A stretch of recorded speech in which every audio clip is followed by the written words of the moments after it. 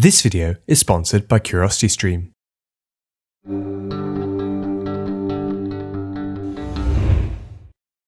This is a basilisk. A cross between a chicken and a snake, it's equipped with deadly venom. As it roams the swamps of medieval Poland, it searches for its prey. Sorry about that. Medieval zoology is bizarre, mostly because half the creatures don't even exist, and those that do look very, very strange. I want to take you on a journey, highlighting the weird and wild creatures of European folklore, a world where mythology and biology blend together. In this handy field guide, we'll see why you should never pay full price for unicorn horns, and why this Christian saint has the head of a dog. Sit back, relax, and enjoy. It's gonna get weird. We start in the south of France with a ferocious beast known as the Tarasque.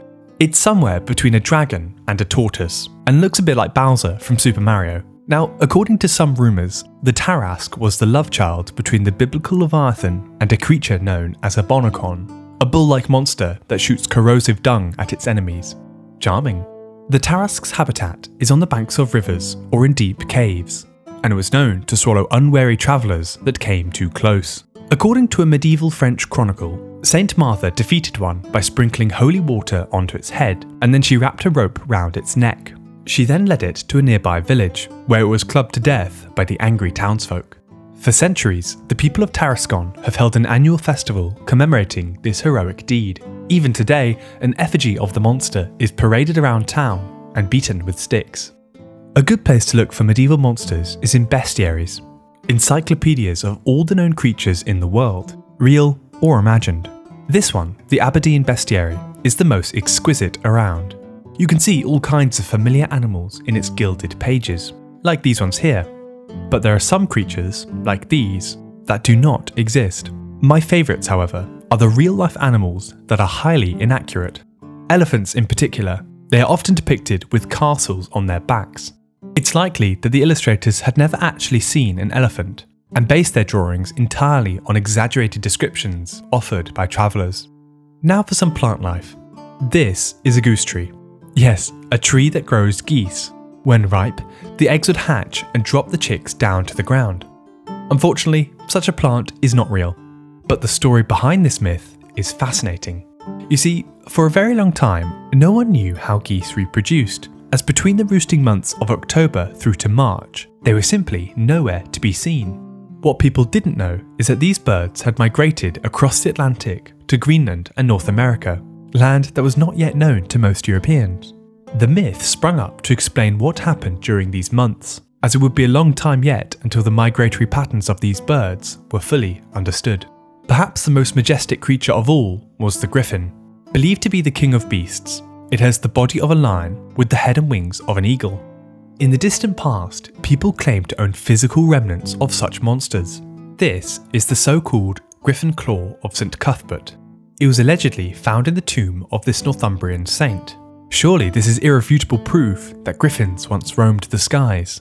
Well, no, not quite. These are not griffin claws at all. Flip them around and they're the horns of an ibex, a type of mountain goat. Physical remains of mythical beasts could fetch a high price on the market, especially as they are believed to be magical. In 1577, Tudor Queen Elizabeth I was believed to have bought a unicorn horn to the tune of £10,000, which is worth around £2 million in today's money. What she didn't know is that there were in fact narwhal tusks that had washed up on the shore of Greenland. Talk about being royally swindled. We're lucky today that all kinds of knowledge are readily available. That's why this video is sponsored by CuriosityStream. CuriosityStream is an online streaming service with a library of fascinating documentaries. Think Netflix, but for 100% non-fiction storytelling. There are plenty of award-winning documentaries to go and watch, from history, nature, true crime and more. Pretty much anything you can think of. And with a constantly expanding library of exclusive shows, there's always something new. I've recently watched a series called The Biblical Plagues. Using historical evidence and archaeological data, it explores whether the apocalyptic events from the book of Exodus may have actually happened. If you've enjoyed my videos on biblical history, then this one will be right up your street. You can stream their shows onto any device, and even watch them offline, so you can expand your horizons on the go. If you use code HOCHELAGA to sign up, You can access all of CuriosityStream's online movies and shows for just $14.99 for the entire year. Head to the description below to get started. Thanks CuriosityStream. Okay, back to the video.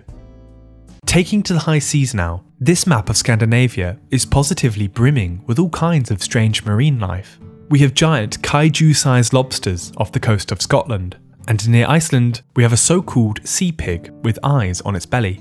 Over here, it looks like these sailors have made camp on the back of a whale. This little detail pops up in a number of early illustrations, and it pays homage to the miraculous tales of St. Brendan and the biblical prophet Jonah. Both had unfortunate run-ins with large sea creatures. The prevalence of monsters in maps like these reflect the fears that early sailors had about traversing the ocean. Fearsome sea monsters became a plausible explanation why the sea was able to claim the lives of so many souls. It wasn't just strange animals that early explorers saw, but people as well. In the Travels of Sir John Mandeville, a fantastical travel memoir from 1357, the titular explorer documents a strange race of headless men. He described them as, quote, an ugly folk without heads, who have eyes in each shoulder, and that their mouths were, quote, round like a horseshoe, in the middle of their chest. What he'd stumbled across were Blemmyes, and sightings of these strange torso folk stretch well back into antiquity, having first been described by Roman naturalist Pliny the Elder. They've often been found in decorated maps, existing at the margins of the known world, and although the name may have come from a desert tribe in North Africa, very little else is known about the origin of these bizarre creatures. Some have speculated that they could be distorted descriptions of bonobos, relatives of chimpanzees, I guess with their chins tucked into their bodies. The mystery continues. Along with the Blemmyes, the Travels of Sir John Mandeville describes a number of other strange humanoids, from monopods, who hop about on one foot, to panotti, who possess long flappy ears that go down to their toes. But he also mentions a race called Cynocephali, aka dog people. In a number of world mythologies, dog-human hybrids are a common occurrence, most famously Anubis, the Egyptian god of the underworld. But you may be surprised to know that they feature in medieval Christianity as well. Take a look at this Russian icon of St. Christopher. You'll immediately notice that he too has a canine face. Why? Was this Christian saint a werewolf? No, but it's all to do with a very amusing mistranslation. You see, the original St. Christopher was from the biblical land of Canaan, and so is often called St. Christopher the Canaanite. However, early Latin translators confused the word Canaan for the word for dog, canine. So, St. Christopher the Canaanite became St. Christopher the Canineite. It plays out in English the same way as Latin. Hence, later illustrations as far away as Russia sometimes depicted him as a dog-human hybrid. I've saved the weirdest for last. The strangest of all medieval monsters appear in the margins of illuminated manuscripts. They are collectively referred to as grotesques, and for good reason. They are marvellously hideous. Some of my favourites appear in the Luttrell Psalter, an English book of psalms from the 14th century. These uniquely bizarre monsters decorate the text, and no one quite knows why they're there. Could they be religious allegories with long-lost messages, or are they there to entertain, amuse, or frighten the readers? Whatever they are, they clearly inspired the nightmarish paintings of Hieronymus Bosch, who included many of them in his ghoulish hellscapes. I did a video exploring his disturbing artworks, which you can watch after this. Arriving at the end of this field guide, we've covered a lot of legendary creatures from the European Middle Ages.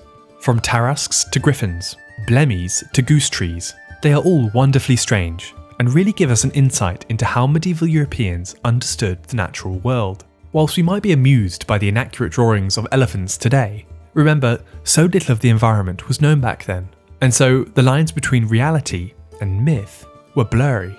Even with the first truly scientific classification of animals by Carl Linnaeus, many of these mythical creatures were put into an appendix, a sort of honourable mentions list. Nowadays, the natural world is more fact than fantasy, but it's still amazing and worth protecting. And with so many undiscovered species still out there, who knows? Perhaps some of these beasts really do exist. Hey, thanks for watching. I really hope you enjoyed this one. And thank you CuriosityStream for reaching out to sponsor this video. As of this upload, the channel has recently passed 500,000 subscribers. I'm honestly astounded by this, and just wanted to thank you again so much for watching my videos. Oh, and on that note, if you haven't already, why not subscribe? A like and a comment also go a really long way. Season 3 has just begun, so stick around for more. Anyway, I look forward to seeing you next time. Goodbye.